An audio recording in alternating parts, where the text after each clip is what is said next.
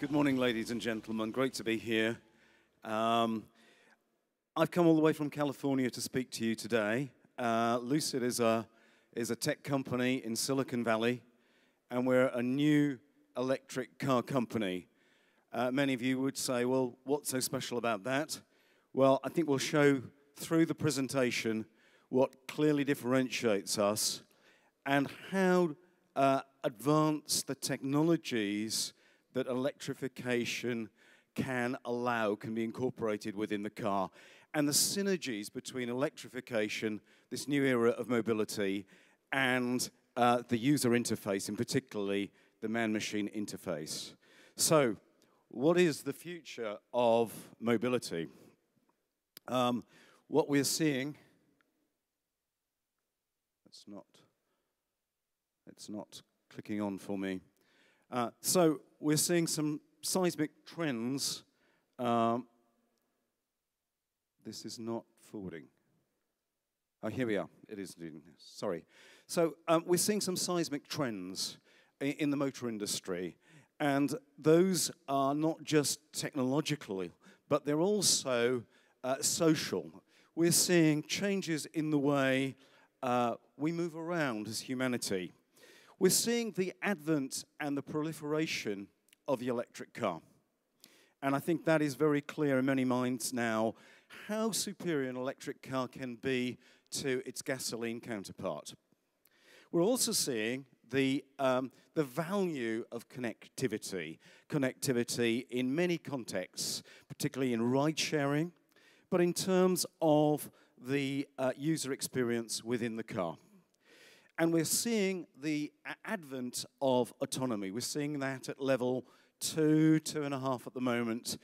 No one knows for sure when full autonomy will be upon us, but it's going to come. It's an inevitability. And the point here is that these 4 mega trends are entirely synergist. They work harmoniously together in an alignment of stars that the motor industry hasn't seen maybe since the early days, 100 years ago. So what is our view of the future? Is it some sort of dystopic view of pods that are going to be driving us around? It may be great for people who are not really having a love affair with the automobile. Or is there some way that we can capture this romance, this the glory of past, the love many of us have and share with the car, where it's more than just a tool for transportation? Well, actually, we feel at Lucid Motors that it's possible to combine the two, and we have a clear vision to become a global leader in advanced electric vehicles. And we do that with some humility, but we also do that with a real technology that underpins our vehicles. We're well into creating the Lucid Air. We're running alpha prototypes at the moment of our new electric vehicle. This is the Lucid Air. We have a 0 to 60 time sub 2.5 seconds. It'll probably come about 2.3. We have 1,000 horsepower, and we have the range considerably over 400 miles. We have up to 700 kilometers range. And that is with our in-house battery technology, which is world-leading. And the vision for the car was very clear when we engaged upon this project, and it was inspired by the travel experience of an executive jet. How could we capture that spirit, that sense of excitement, of refinement, of exclusivity, if the jet were to come down and run on the streets? And how could we do that? How could we transform a car into that experience? Well, of course, the key is electrification, and specifically the miniaturization of electrification, the miniaturization of a power plant from gasoline to electric means surely there's a lot more space for the occupants, for the experience, for an enhanced experience for the driver and the passengers alike through space, comfort, and the man-machine interface. So here's a little video of how we approached redesigning the car, reimagining the car around a miniaturized electric powertrain.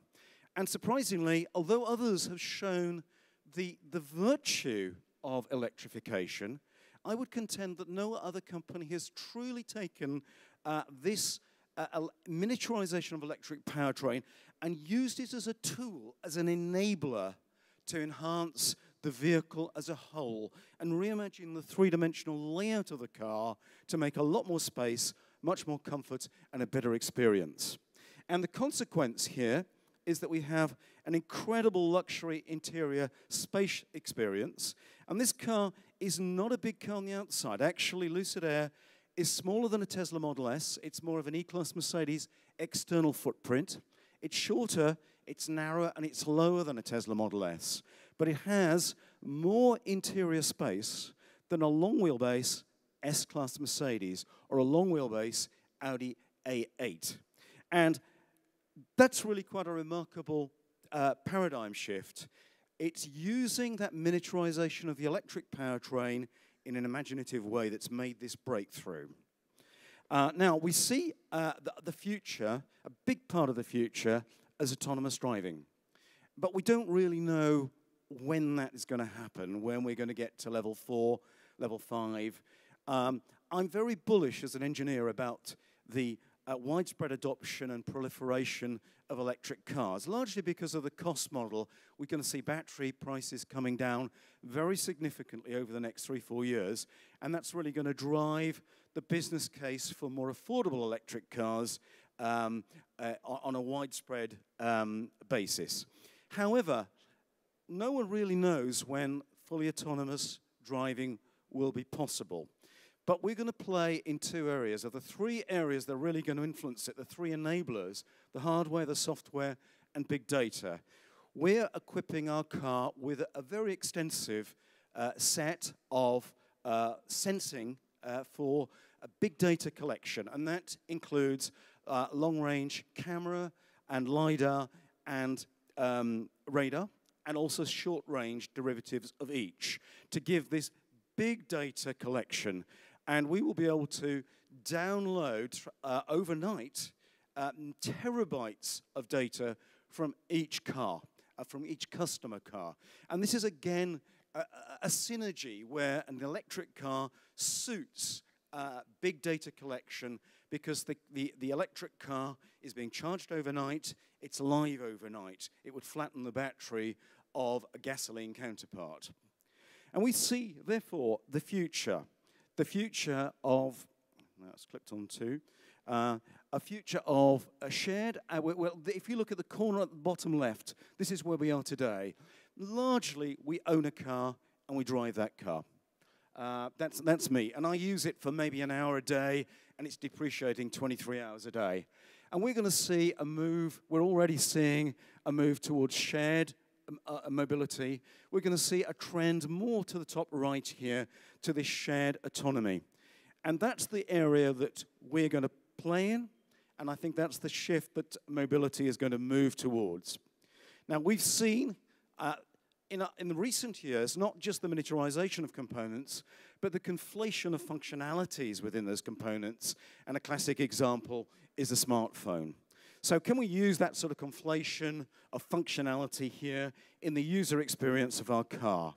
And this is what we've done. We've combined multiple touchscreens for Lucid Air with some traditional manual hand controls. We think that the manual control still has a good place, but there's a sweet spot, combining that with touch menu-driven displays with traditional controls. So when I'm driving, if I just want to adjust the temperature, I can reach for a traditional knob rather than have to go through a menu, which can be very distracting and take my eye off the road.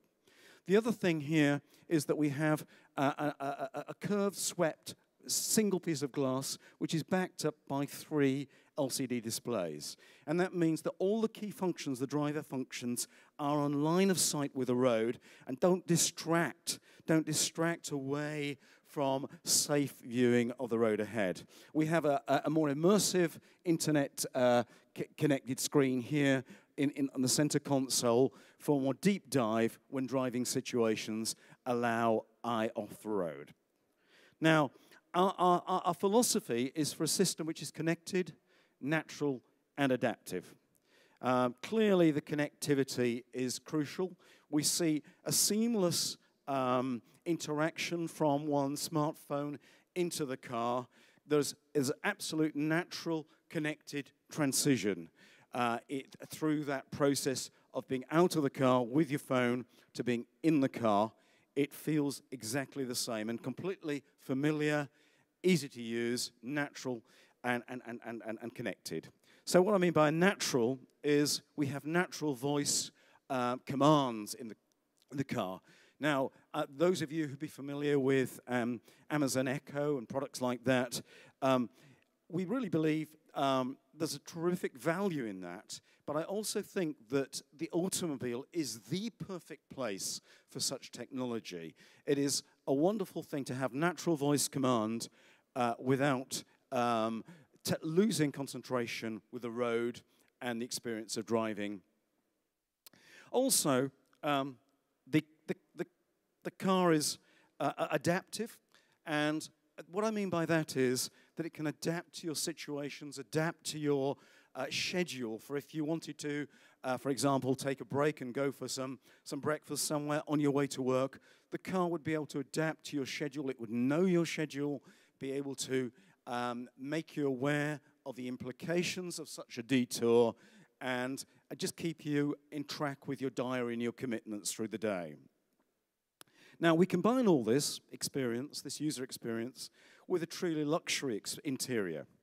And that is really something which is quite an interesting observation.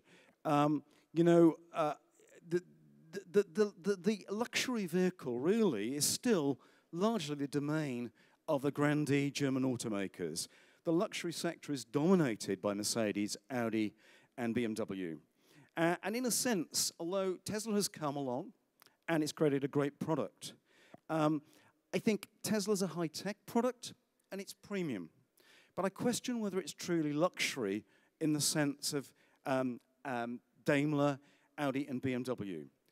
And therefore, if that is the case, one has to ask, is there truly a luxury electric vehicle on the market in the world today anywhere? And I would contend that there isn't. And I think there's a huge market for this sort of vehicle. Now, combine that open market space with the transformative interior that's possible through the miniaturization of the electric powertrain, and I think it offers a beguiling opportunity. And taking this to the rear, we have two rear seating alternatives for the car. We have this executive rear seat package, which for a car of this size is quite remarkable. It has a recline which exceeds that of a Maybach. We have 55-degree recline, super comfortable seating. All this in an executive size car, which is eminently usable in a big city environment.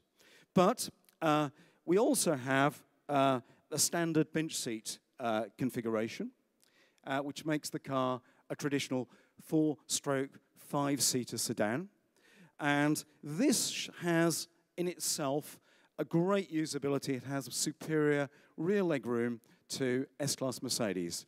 Now, one of the secrets here, just one of the secrets, is that we've deleted the cells, the battery cells, underneath the rear occupant's feet. So there's a discontinuous array of batteries. The battery pack fits underneath the car, but unlike a Tesla, the array of cells is discontinuous.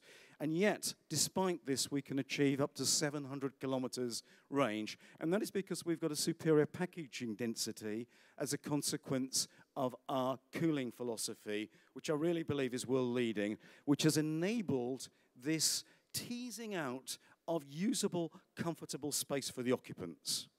So, I think what excites me about this is that although the electric car now has been shown as a viable alternative, a superior alternative to internal combustion engine, we actually see that with using this technology in an imaginative way, we can take the electric car to an even further height. Thank you so much.